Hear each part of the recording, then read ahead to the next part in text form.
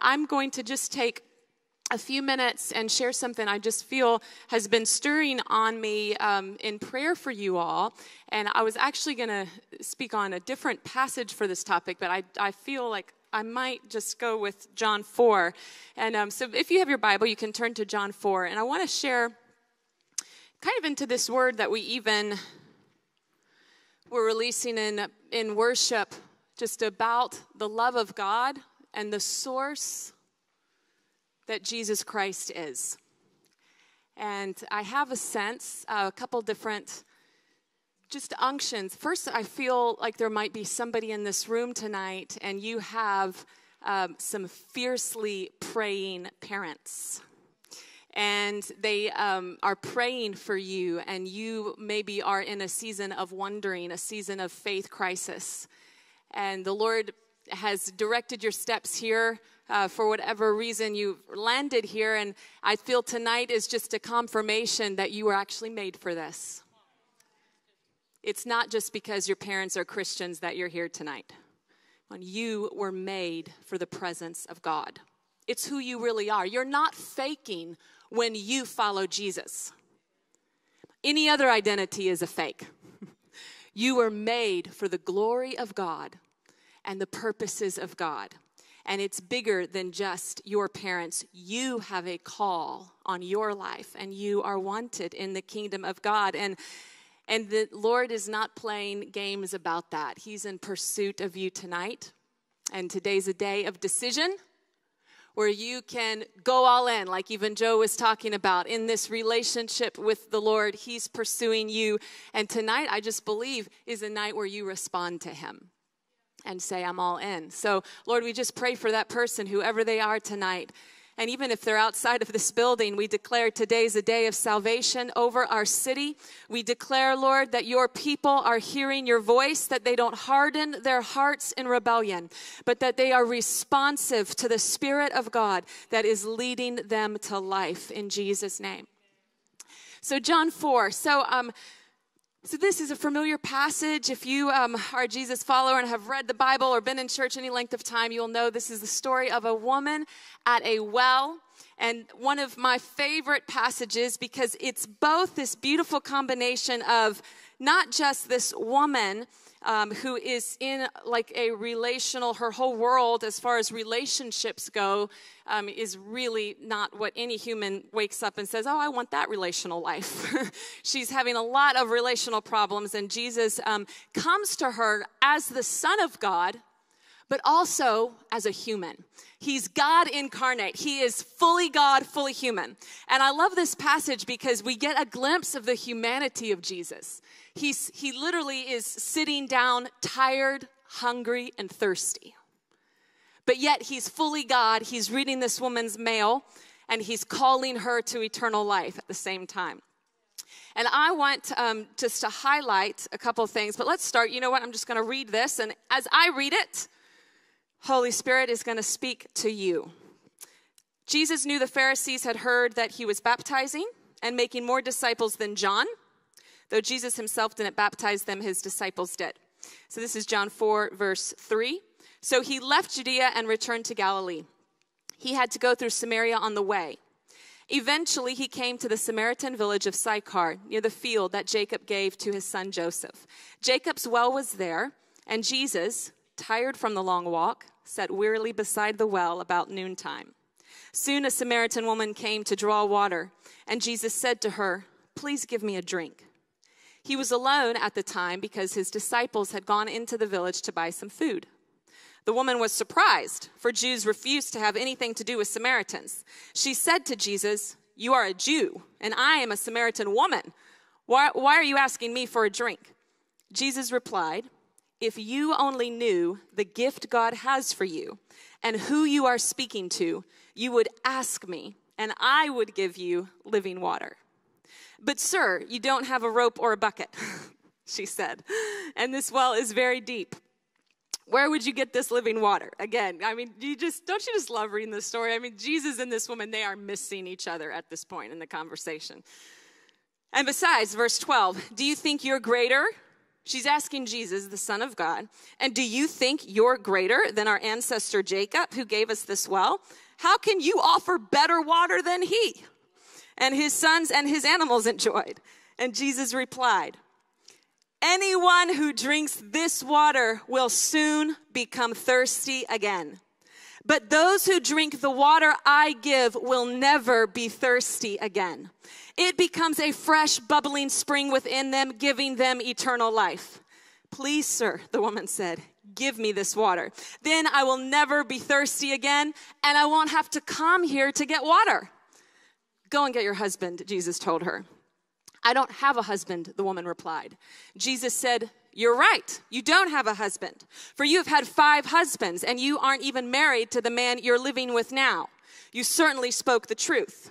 Sir, the woman said, you must be a prophet. Tell me, why is it you Jews insist that Jerusalem is the only place of worship, while we Samaritans claim it is here on Mount Gerizim, where our ancestors worshipped?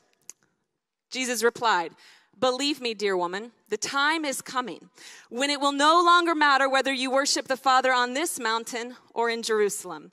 You Samaritans know very little about the one you worship, while we Jews know all about him, for salvation comes through the Jews.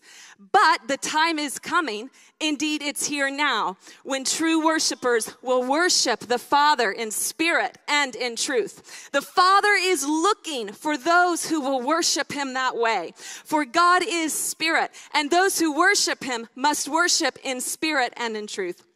Okay, wow, that was a long passage, and I hadn't prepared for this text, so sorry about the pronunciation of those words. Anyway, there are a few things I want to highlight just about this that is in the theme of what we've been praying for, and that is how worship hits our everyday life. Okay, so Jesus comes to this woman, and first, he is talking to her about living water. And I love this because he's contrasting something here. She's thirsty. They're at a well. They have like a real need, a God design need for water. You can only go so long without water and you die. There's this God-given need for natural water, and she's there thirsty. Jesus is there thirsty. But it's also this amazing parallel to me of even this woman's natural relational life. She's had 5 husbands. She has been living with a man who's not her husband. And she has, like all of us, this human need to be loved, to love and to be loved. It's God-designed wiring in us to love and be loved. Just like we have this need for water and food. We're hardwired for this, to love and be loved, to be able to drink water when we're thirsty.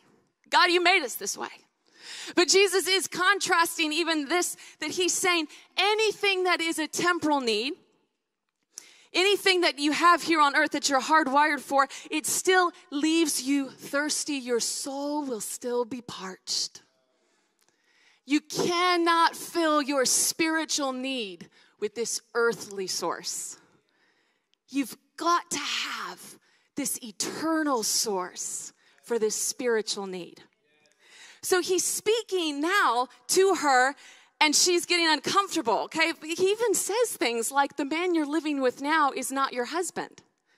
This is really insightful because in the cultural air that we swim in, sometimes we say to ourselves, well, if I'm living with him, then, I'm just married before God. God sees it. Like, you're not married unless you're married before God and man. Marriage is separate than living with somebody. Jesus says the man you're living with is not your husband. He doesn't say you evolved to be husband just because you lived together long enough. Do you get me? So why would he be so evasive? I mean, this is not gentle Jesus. This is like, whoa. Because he's trying to drive her to the eternal source. But first, she's got to recognize and own up that she's thirsty and her wells are broken cisterns. Jeremiah says that Israel keeps drinking from these wells that are broken. They can't satisfy.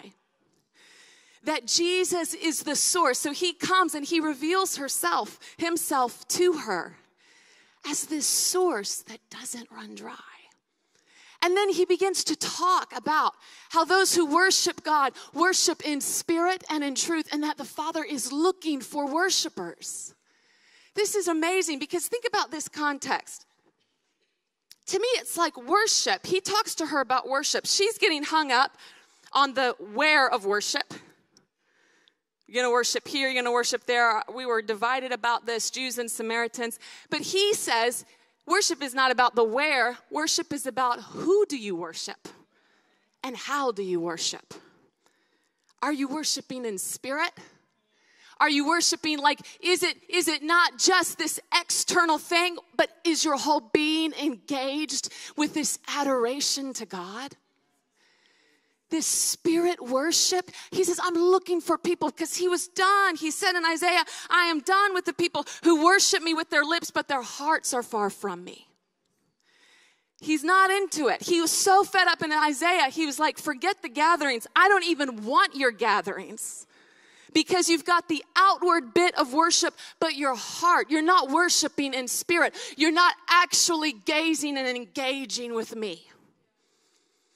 So he's looking for those who worship in spirit and in truth. So it's not the where, it's not in Samaria or in Jerusalem. It's not, Jesus says the time is coming when that's not going to be. It's the how are you worshiping? Are you worshiping in spirit? Are you born again? Is your spirit now communing with God and you're fellowshipping with me? And are you worshiping in truth? Are you worshiping Jesus Christ, the Son of God being revealed to you by the Holy Spirit? And right in the midst of this racial, this is a story as well of racial tension between two different people groups, and not just the racial tension, but then you've got the cultural barriers of women and men and rabbis and women, and it's like all these things. He comes in, he meets her, he offers her, reminding her of the eternal source.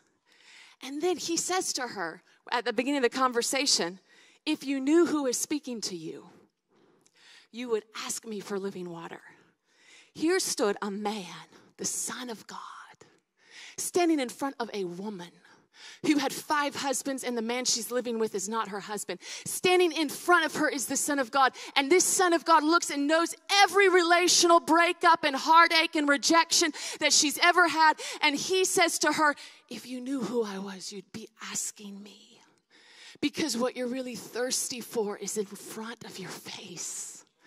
It can't be filled with a husband, and it can't be filled by a man. There's a source in front of you that if you drink it, it becomes an artesian well within you and never runs dry. This source, it transcends any earthly relationship. It's the source we were made for, to drink from this well of knowing God, knowing him, worshiping in truth, and fellowshipping with him in the spirit. So why do we sometimes, in these moments, like let's just break it down. In these moments where we have corporate worship, worship is such a broad topic, but I'm going to bring it down just specifically. You take all the different expressions of worship, of our adoration and our devotion to Jesus, to God, and let's just look specifically at this aspect of corporate worship. One of the reasons why we love to create these atmospheres where we're corporately singing, where we're corporately pausing in God's presence, is because we're trying to learn how to drink from the well of living water. How to activate that spirit place so we can tap into that eternal source. We've got to learn how to drink. In fact, when we first started a couple years ago, I can't remember, I think it was before lockdown, we hit this thing in prayer where it's like every prayer meeting that I went to, people were having this vision, and they're coming to me and they say, Pastor Stacie, I see this. I see it's like we've got these people and we're all around this well and people are dying of thirst, but they don't know how to drink. They're there at the well, but they don't know how to take the water in. And so we all have to learn how to walk and move and function in this new life of God. All of us. It's just like a baby learns to walk and talk. When you're born again, you still grow into maturity and you grow in your capacity to hear God, to know God, to worship God. And these corporate settings, we are here learning and growing together what it means to worship God. And this corporate gazing and personal gazing of God is relevant for every circumstance and season of life, because it's a way that we drink from the artesian well within us. How do we take what Jesus said about this fresh bubbling spring within us? How do we tap into that when we feel lonely and dry and rejected? How do we access that when we feel burned out and tired and exhausted? When we're contending for the promise, how does faith get functional? It's learning these things, these simple things of learning about when we come together and we're singing. We're not just singing, we're drinking. When we're praying and we're prophesying, we're not just doing some stuff because we need something to do. We're drinking from an artesian well that's flowing in us. It's satisfying our thirsty soul in scorched places. It's opening up rivers on high plateaus. Come on, how do we access that kind of life where Jesus said through the prophet Isaiah in Isaiah 58 that you live in sun-scorched places, but you'll be like a well-watered garden? How do we tap into that? We do very simple things. We sing. We dance, we pray, we fast, we prophesy, we read the word. And when we do those things, we turn on the tap and the water starts running. We're hardwired with the pipes and we've got the water in us, but sometimes you can be thirsty and dying of thirst because you're not yet turning on the tap. So I guess and thinking of this woman and everything that she was going through, Jesus is offering her this living water, the Holy Spirit within her. And then he's talking about worship and the Father seeking worshipers. So to bring this even to another story that I was going to preach on, Acts 16, these circumstances where Paul and Silas are in prison. They're in prison, but back up to the beginning of Acts 16, and Paul actually gets a vision where people are saying, come to Macedonia. So he's tried to go to 2 other places, and the Spirit of Jesus has closed the door, and he's not been able to go. So this is at the beginning of Acts 16. Then he gets a vision saying, come to Macedonia. He goes to Macedonia, and then Lydia gets saved. He casts a demon out of this demon-possessed girl. There's a riot in the crowd, and then he's thrown into prison in the place where he was assigned to go. He's not given a trial. It's complete injustice. They're not even working the system rightly. They throw him into prison, into the deepest part of the prison, and they shackle him. So now Paul and Silas, at the word of the Lord, go to Macedonia. They see a move of God through Lydia. They cast out a demon in this slave girl. The riot goes crazy. They're thrown into prison, not just any prison, but the deepest part of the prison, and they're shackled there, and it's midnight. And they're not just raging at the injustice of the thing. Come on, they weren't given a trial. This was not supposed to happen. This isn't just demonic warfare. This is like systems breaking down. And they're in the prison, and at midnight, what are they doing? They're drinking from a well that hasn't run dry. They're breaking up the river. They're breaking open the river in the dry places. Come on, they're living like a well-watered garden in a sun-scorched land. They're singing and they're praising God. And the freedom that's on the inside of them gets so intense, it breaks out of them to cause an earthquake. It's not something like, is it coming down or is it coming from within? Well, Jesus says it comes from within. I love what my friend Josh Hollingsworth said. He says there was an earthquake because the freedom on them was inside of them. They were so free from their circumstance, so above it in the spirit, that kind of freedom on the inside being expressed through song and praise literally caused an earthquake. It says the doors immediately flew open.